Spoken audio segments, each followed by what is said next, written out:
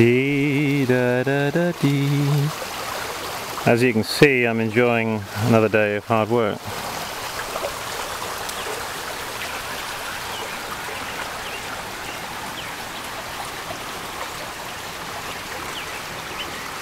It's a beautiful afternoon.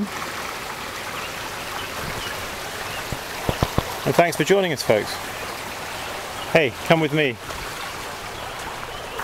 Something to show you. Here's a hand-painted sign I did for the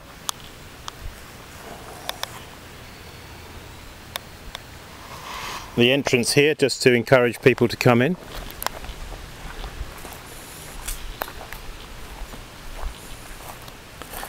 Here's our car, our trusty steed.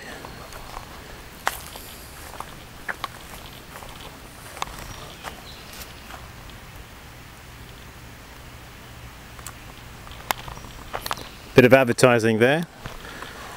We need that, don't we, to advertise. Na na na.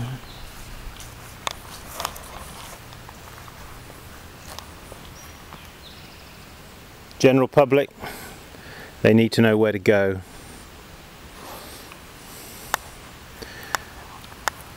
Ooh.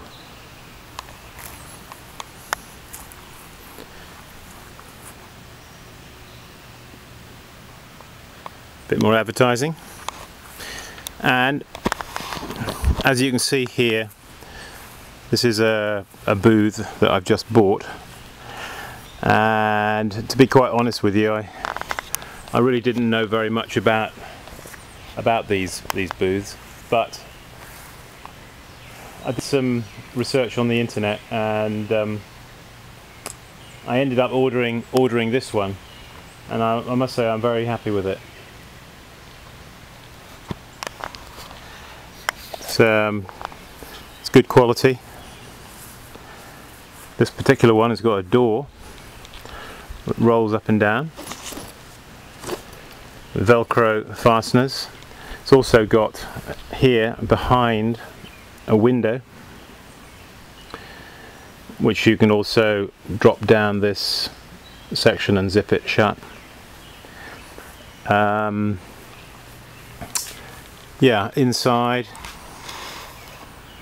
I guess it's the sort of conventional construction or fabrication that, like most of these are.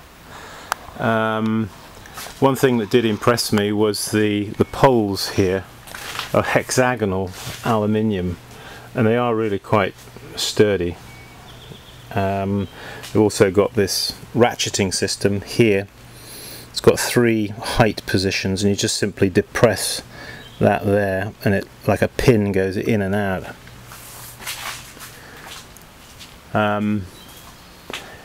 It's like 600 gauge on the roof part up here, and the side walls, which Velcro on here, they're 300. That's the material. So yeah, I'm pretty impressed with it. It went together pretty easily. Also, you can see down on the floor there's red. That's where you can stake it. You put a stake through there, and you can stake it through that red to the ground. Plate there on the bottom.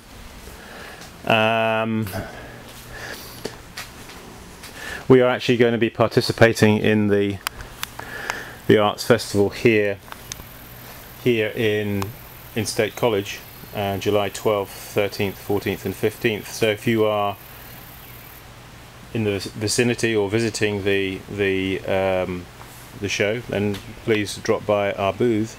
We are A52 on Allen Street, I believe. So anyway, I just thought I'd show you that, because maybe, you know, as artists and craftsmen, if we go to shows, sometimes we need a good booth, don't we? And one that isn't going to fall apart. And I mean, I haven't had a lot of experience with this one, but from putting it up and just seeing how it goes together, I don't know if you can see, but it zips on the corners. So yeah, also some of the hardware that goes with it in terms of, like, the case itself, as you can see, has got some decent stout wheels on it, and in here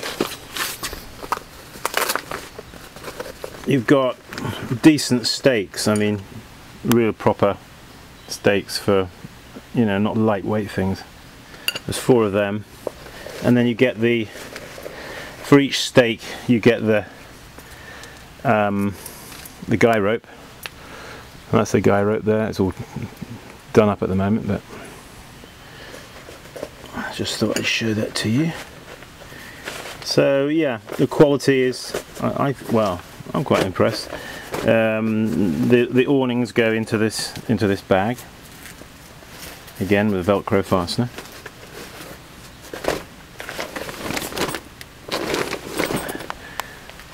It weighs quite a lot, I have to say. But there you go.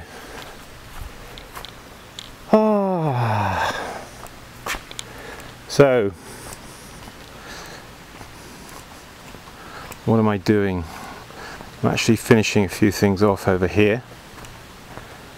I'll just, before starting on anything new, I'll do that in the next clip. I'm just going to show you some things I've just been working on. So let me put the camera here on the tripod.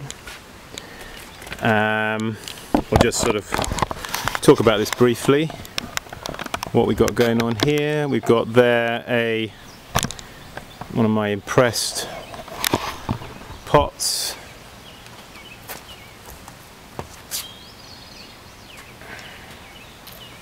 Trimmed on the bottom. Nice full form, with a delicate little feature here just on the top there, where it sort of comes in and then the curve reverses and just comes out, you know. I put a couple of lines there just to accentuate that, so I was quite pleased with that actually. That's paddled with my I think I should wash it off because it looks a bit dirty, doesn't it? Don't want to be showing you a disgusting dirty paddle. There you are, let me see. Actually, if you go, you can order these from my, yeah, actually they're not on the website at the moment, but don't worry, if you want one, you can just, it's the same price as the one that's on the website. It's just that this is a different design. Just stipulate that you want the star design. These are made out of cherry, and they're linseed oiled, and they're made by my carpenter friend who makes my wheels. So, but this is what we use to paddle these kind of pots. Okay, so you find those on my website, or you find the other ones that are very similar to those, but with a grid pattern as opposed to that. But never mind, as I say, if you're interested in one of those, you can buy one of those, but just say on the order, just say star paddle. Yeah.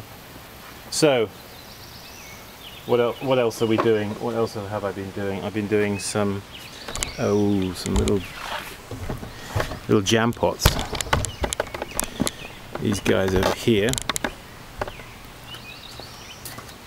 These are actually just pretty much the same as the storage jars, and they're just basically a smaller version of the storage jar. These particular ones, I haven't put a spoon cut out in them, but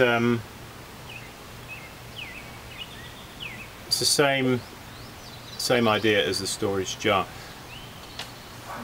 with this recess here under the lip, which gives you the practical, just being able to lift them up, you know, easily like that. So you don't really need extra handles or lugs or anything else like that, because this is just a straight pickup like that on the recess. So they're thrown in one piece like that. They're then turned over, thumbed off, and the lid is thrown in one piece. And we measure the lid like we did with the calipers. We measure across. So have a go at those. These guys are drying. In fact, I got caught short because they got a little bit drying, a little bit too much on the tops, and getting a bit too dry on the tops. So I've inverted them so the bottoms dry out. Of course, that's important to do, isn't it? Remember your pots, invert them as soon as you can. Put them face down so that the bottom half dries. Otherwise you get a pot that is just contracting at the top, and the bottom it's so effectively, if you have a cylinder, it ends up looking like that, you know. So you want to make sure they dry equally. Okay, well, I've got some, actually I want to make some little bottles. So I'm going to go and do that in a minute. Until then, Simon Leach saying, keep practicing. See you soon.